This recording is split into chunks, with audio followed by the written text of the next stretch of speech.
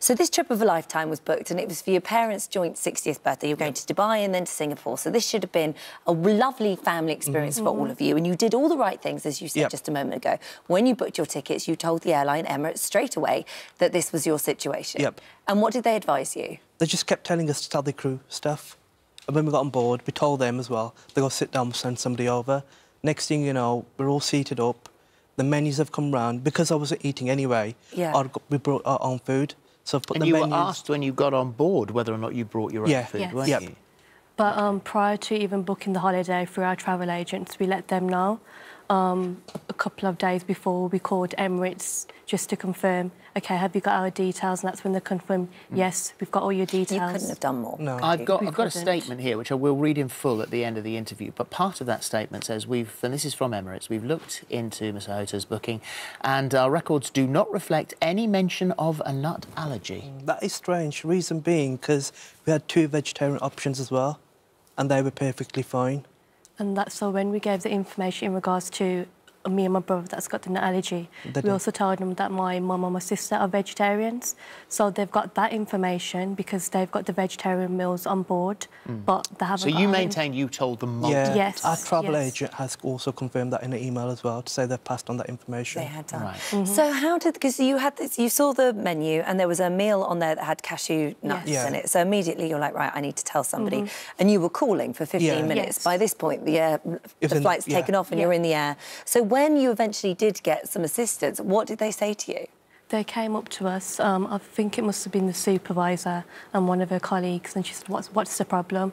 I explained that, you know, there's nuts in the menu, but we've told yourself. And their reaction was, have you got your medication? Have you got your own food?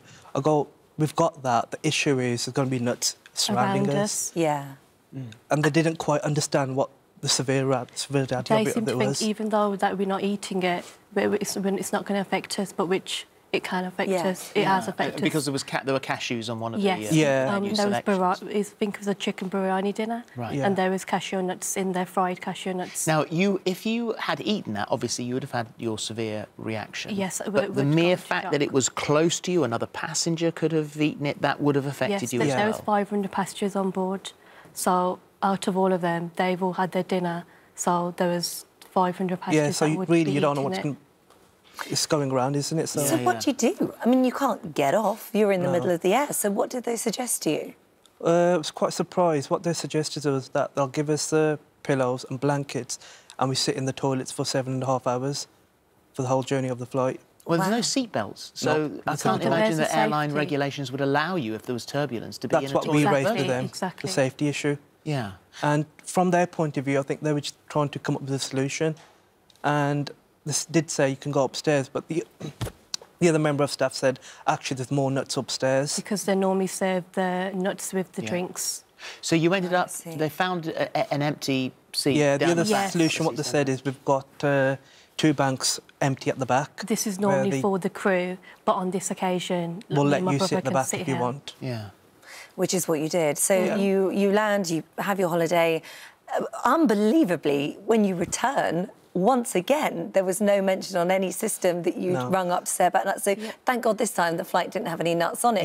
You were OK. But it's extraordinary that you've been through this one-time complaint and then the same thing happens on the return journey. Exactly. From the 4 flights we did catch, there was only 1 flight they actually knew about. That was from Dubai to Singapore. And I must say, they actually made precautions for us to sit at the front. The member of staff actually greeted us before we got on, you're the allergy person. They're like, yeah, we are. And they said... So they can do it? Yeah, they can do it. They can. They said if there's any problems or anything, you know, let them know. And where we were sitting, it was literally right in front of them. So if, you know, we did start feeling not good. Would you like to see a total ban of nuts on planes? I think ideally we would, but I think it's going to be hard to put a total ban in place.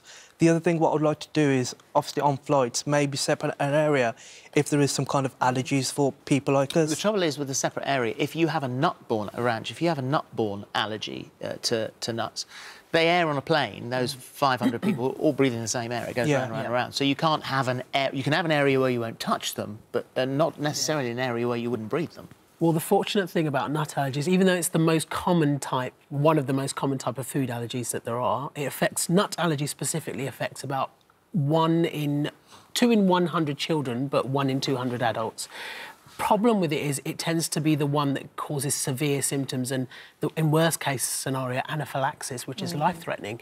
Now, the thing about the fortunate thing is that actually for those nuts to become airborne and then someone to react to them is actually relatively rare. So just because you've got a nut allergy doesn't mean you're going to react to airborne particles.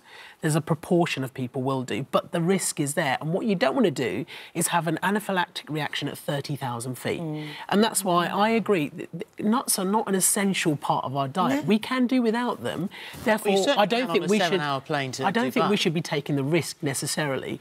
So, in my opinion, rather than separating people out, because some people may react to airborne particles, some people may actually react to touching the tray table that might have a trace of nut on it. Right. In my opinion, we should just get rid of them altogether because they're not a necessity. And actually, the risks of having them on there probably vastly outweigh our need to have them as a snack.